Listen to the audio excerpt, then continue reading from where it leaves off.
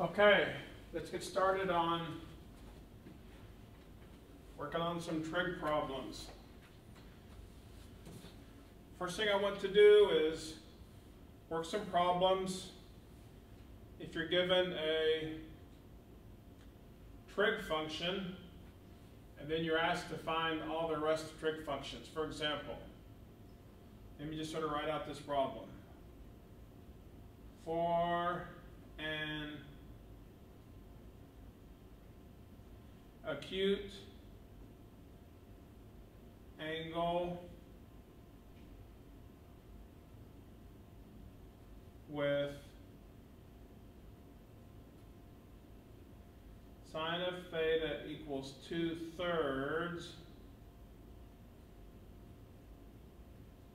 find all 6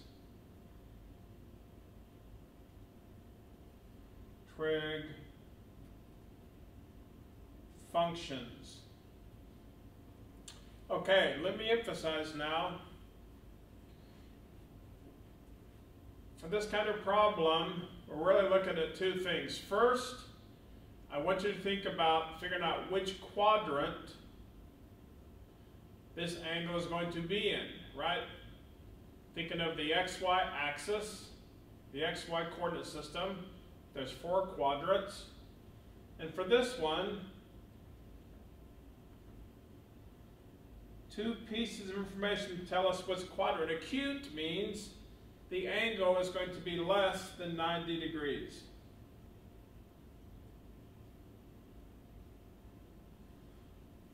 So right away, I know this angle is going to be in quadrant 1.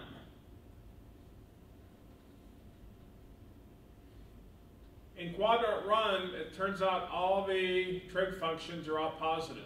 Sine, cosine, tangent, cotangent, secant, cosecant, they all end up being positive numbers.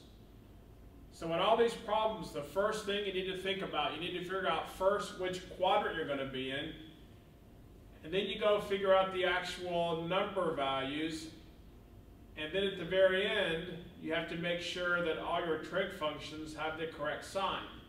And the sign is going to be based upon which quadrant you're in. So I know for this problem, I'm in quadrant 1. Once I find all my trig functions, I know they're going to all be positive. Now there are actually 2 ways to start finding the trig functions for this problem. Now the first way, and probably the most common way I would guess is simply take the information that you were given, and we're going to create a right triangle, and based upon the sine of theta equals 2/3, we're going to create a right triangle where, remember, sine is opposite over hypotenuse. We're going to create a triangle, a right triangle. Here's my theta. So the sine of this, opposite is 2.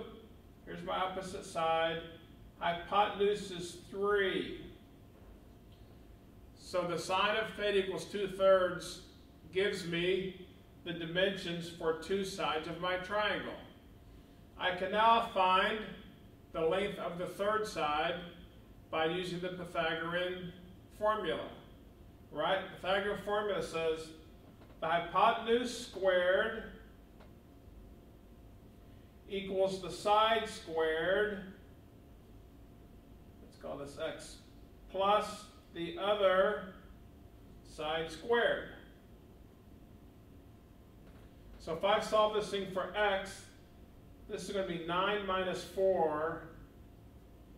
Turns out 5 equals x squared.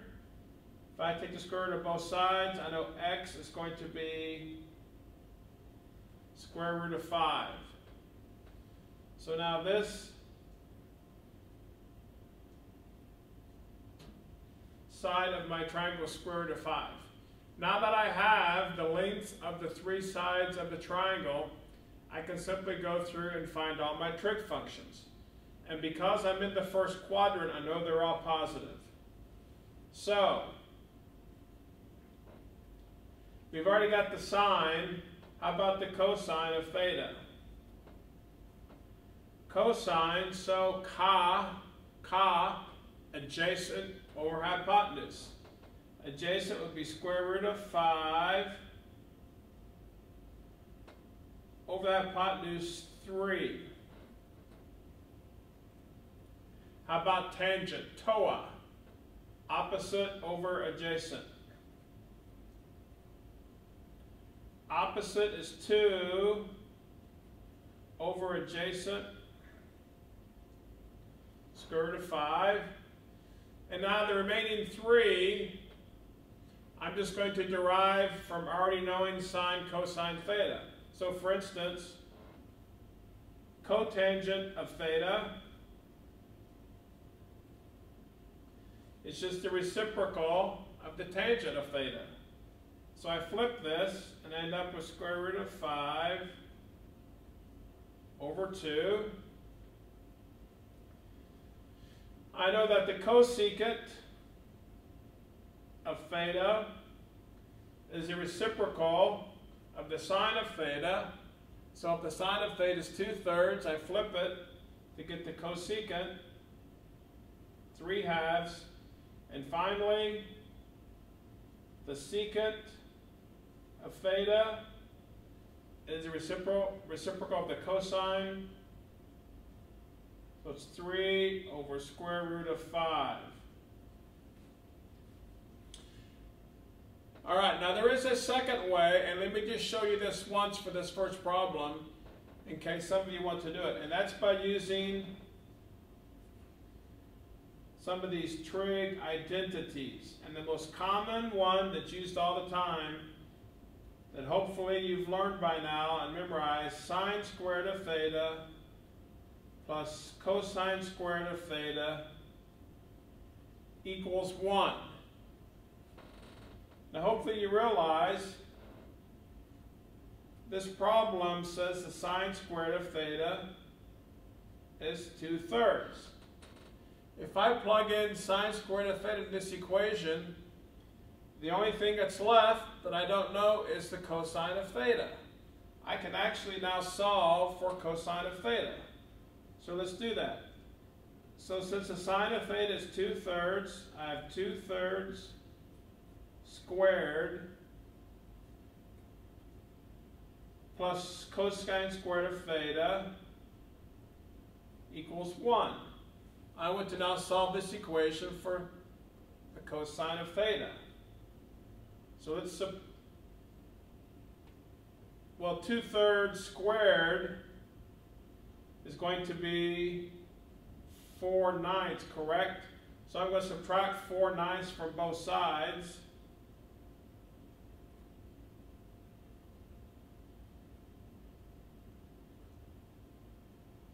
And 1 minus 4/9, if I change the 1 to a fraction, that's 9/9. So 9/9 minus 4/9 is 5/9. So now I have cosine squared of theta is 5/9. Since I want the cosine of theta, I need to take the square root of both sides of this equation. I end up with cosine of theta equals square root of 5 over square root of 9. Of course, I know the square root of 9 is 3. So I've just discovered that the cosine of theta equals square root of 5 over 3, which is the same thing as I found using the triangle method. All right? Now for this one, if I was to finish the problem, easiest thing now would be to say,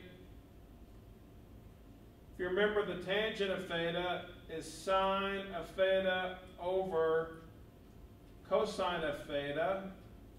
Sine of theta, they told me is 2/3. I found that the cosine of theta is 5/3.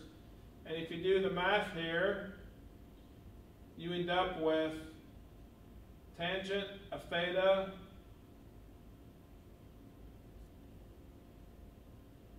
is 2 over square root of 5, which is the same thing we found before. All right, so there's really two ways to go about solving this kind of problem. Let me do one more problem, and I'm going to use the triangle method. And this one's going to be a little trickier. Just let me give you the basic information for this one. They tell us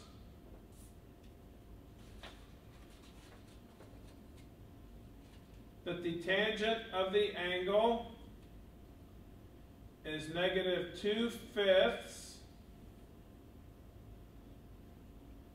And they also tell us that the cosine of theta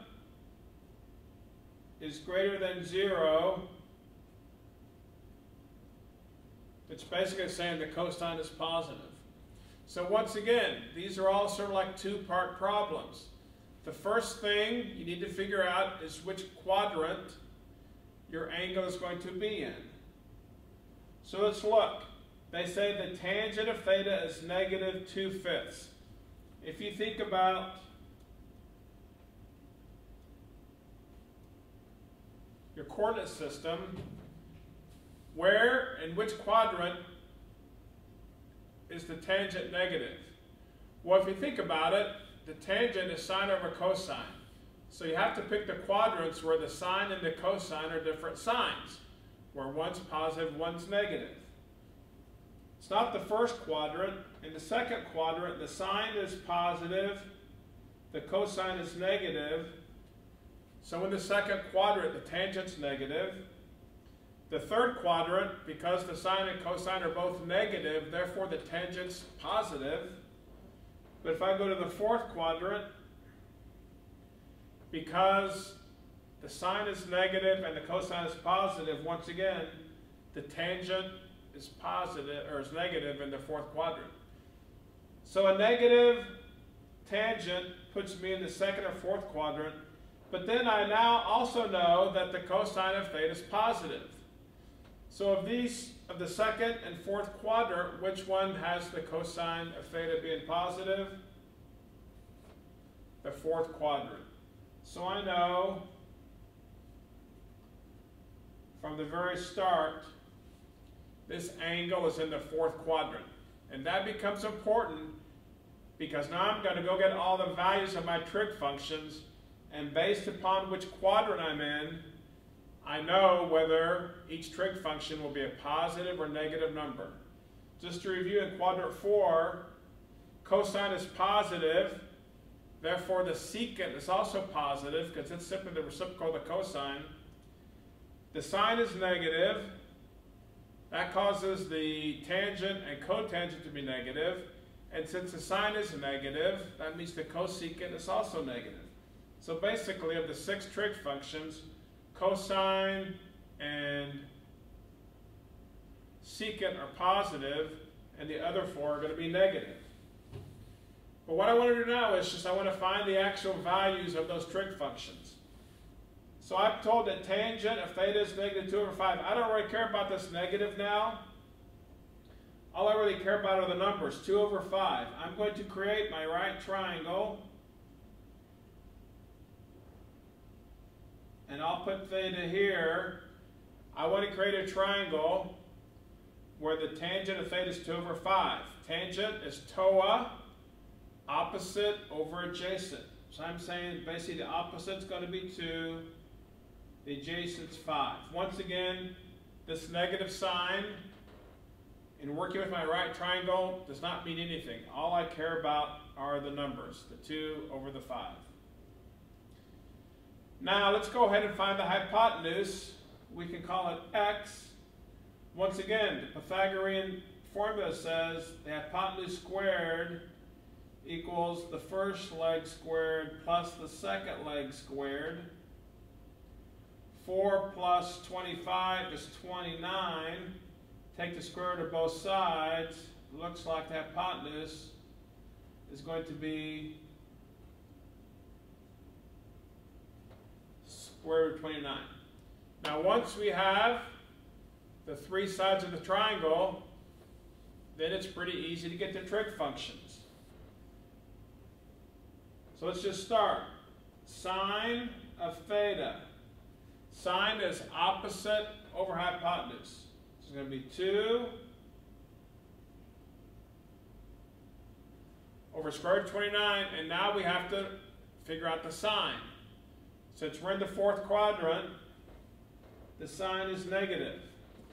So sine of theta, negative 2 over square root of 29. Cosine of theta, so ca, adjacent over hypotenuse, 5 over square root of 29. Now in the fourth quadrant, the cosine is positive, so my cosine of theta is 5 over square root of 29. Let's do tangent of theta. Actually, they gave us tangent of theta.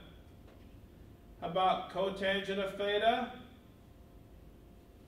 Simply take the reciprocal of the tangent, negative 5/2. How about the cosecant of theta, which is the reciprocal of the sine? And of course, it's still going to be negative. And finally, the secant of theta, which is the reciprocal of the cosine. So it's positive square root of 29 over 5. All right, so that's how you determine the other trig functions when you're given one trig function. It's really a two-step process. First, figure out which quadrant your angle is in, and then go find the actual values of the trig functions, and then you'll know the signs of the trig functions based upon which quadrant you're in.